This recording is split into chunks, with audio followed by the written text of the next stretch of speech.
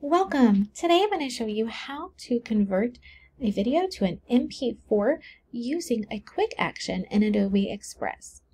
So what I can do is I can scroll down on the home page in Adobe Express and I can either click on video and find it. Sometimes I might be able to find it under popular, but if for some reason you're having trouble finding it in the Try a Quick Action section of the home page, you can click on the purple plus button, and then under video, you'll click on Convert to MP4. Now I'm going to just use the sample video, so I'm going to click here, and then I'm going to click Download.